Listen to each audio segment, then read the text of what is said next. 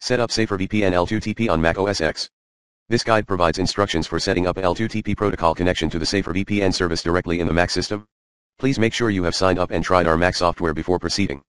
A. Network Settings. Click the Apple menu in the upper left corner. Click on System Preferences. In the System Preferences window, click Network. B. Create a new connection. Click plus to add a new connection. Select VPN for the interface. Select L2TP over IPsec for the VPN type. Enter SaferVPN, or other indicative name, for service name. Click Create. C. Configure the connection for SaferVPN. Per your needs, type one of the following SaferVPN server's host names in the server address field.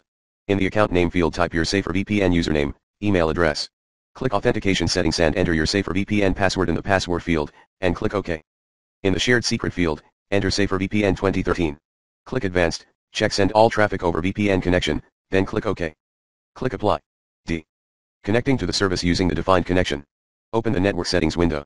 Select your new SaferVPN connection on the left. Click Connect.